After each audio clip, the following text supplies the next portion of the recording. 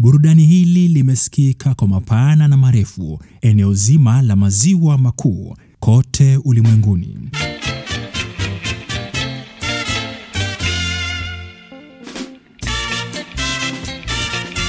Unatizama mfululizo wa mazungumzo Kede Kede.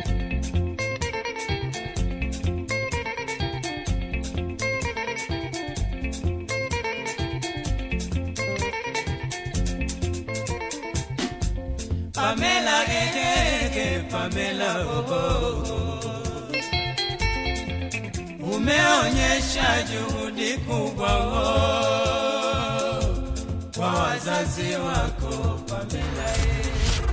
Kaimbwa kipindi hicho akiwa shule ya upili mwaka 1976, 1976, kidato cha 3, Parklands Girls High School. Kipindi hicho akiwa mwanafunzi. Pamela, mlikutana vipi sasa na Profesa Omari kiasi kwamba ukaimbiwa wewe ukiwa shule? Ilikuwaje? Alinipenda tu, nikasikia tu ameweka nyimbo, akaandika nyimbo, nikafikiria anacheza. Kidogo nasikia ametoa hiyo nyimbo, nikashtuka. Sasa alikuwa anataka nimpeleke nikimaliza shule, nimpeleke nyumbani aone wazazi wangu. Baadaye Profesa Omari ikamlazimu kutoa kitu kidogo. Mmoja wa mashahidi walioshuhudia tukio hilo ni chifu wa eneo hilo kipindi hicho. Ila Pamela haswa ni nani? Dawida inakwepulia hilo na mengine mengi. Usiguse mita hiyo. Kutoka mashariki hadi magharibi, tunavuma kote. Kutoka kusini hadi kaskazini, tunavuma kote. Mazungumzo Kede Kede. Kede Kede. Hapa Dawida. Dawida. Usiguse mita hiyo. Subscribe.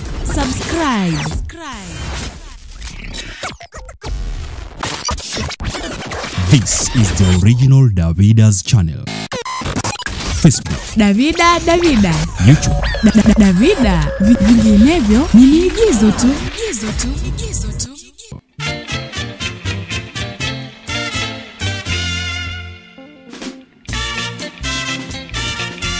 Unatizama mfululizo wa mazungumzo Kede Kede.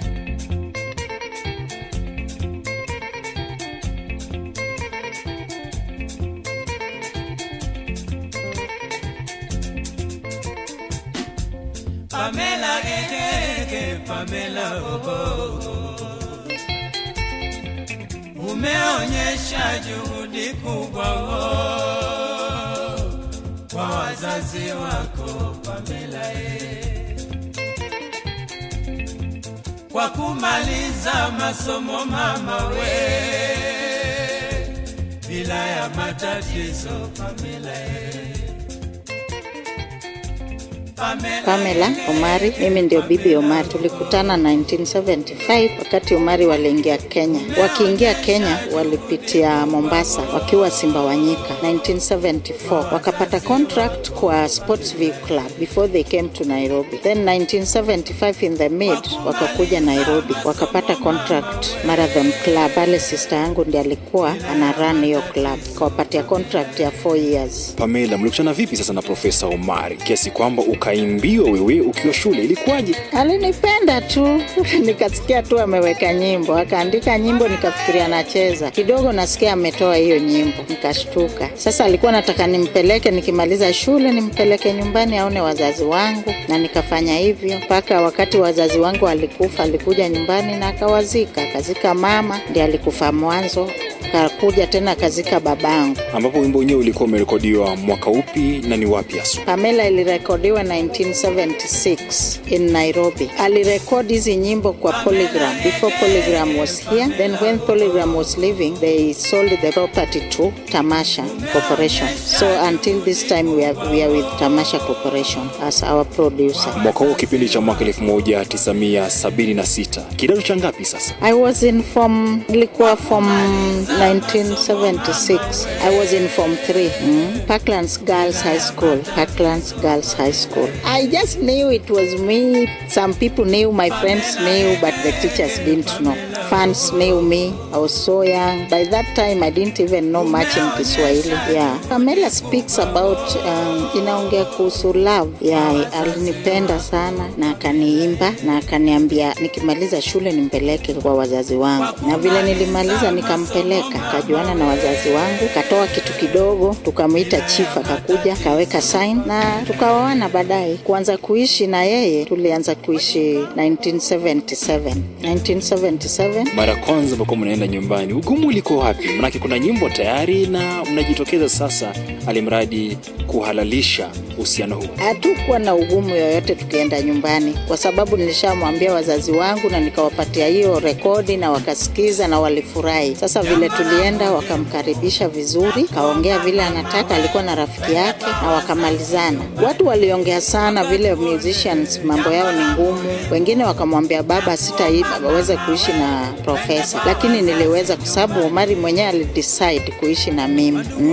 Alikuwa na marafiki, girlfriends hizi za mabibi za watu nini walikuwa na wafuata, lakini zote waliwaacha na akadecide tukaishi na yeye. Baada ya mwaka 1977, baada vile tuliishi nikazaa mtoto wangu wa kwanza, alafu kufika 1984 nikakuja nikazaa wa pili, huyu mdogo kijana 1984 December. Yes. Wa kwanza anaitwa Ems Omari, wa pili anaitwa Marcus Omari. Ndio huyu sasa yuko university sasa. Ndio sasa ako university. Anasomea Java programming, international course. Yeah. Wote wako na interest kwa music kufuata babao, hata huyo msichana mkubwa. Lakini sasa vile nilikuwa nataka wasome kwanza wamalize ndio waanze hizi mambo ya music, ilibidi waache kwanza. Sasa akimaliza hii college yake ndio labda nitampeleka college ya music. Na huyu wa kwanza anaimba tayari. Isipokuwa hayuko hapa lakini huwa anaimba, anapenda sana kuimba. Ameanza kucompose nyimbo zake baada ya babao kufa. Ana compose release hizo album very soon, maybe next year or before. Na mambo sasa yeye msichana yuko ngambo sasa. Ako ngambo, alirudi juzi lakini ashaenda. Sasa amemaliza university huko. Sasa anataka kuanza mambo ya music, afuate steps za babake. Sasa vile tulisettle down tukaishi tu vizuri. Hakuna shida niliona kwa profesa. Profesa alikuwa ananipenda. Mimi nilikuwa nampenda. Kienda Bombax tunaenda pamoja. Tukienda pale popote tuna move wote. Mpaka we stayed well until the day of his death. Na katika makala yajayo unatizama mfululizo wa mazungumzo Kede. Ndio Mari akakompose hii nyimbo ya Kasuku, Armstrong Kasuku ndio alikuwa ana run garden. Yes. Mbona hasa ikabidi amwimbe mzee Kasuku, mmiliki hotelio? Mzee Kasuku aliwakaribisha, akawapatia kazi na akawafurahisha. Anachopata kinamtosha.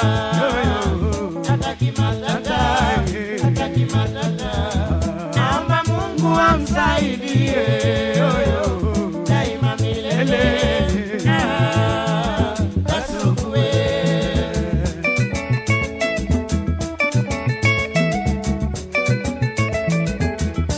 ajituliza kwake Kasuku hataki maneno anachopata kinamtosha. Hataki matata naomba Mungu amsaidie daima milele. Kwaheri na zidi kwa nasi. Kutoka mashariki hadi magharibi tunavuma kote, kutoka kusini hadi kaskazini tunavuma kote. Mazungumzo Kede. Hapa Dawida. Usiguse mita hii. Subscribe.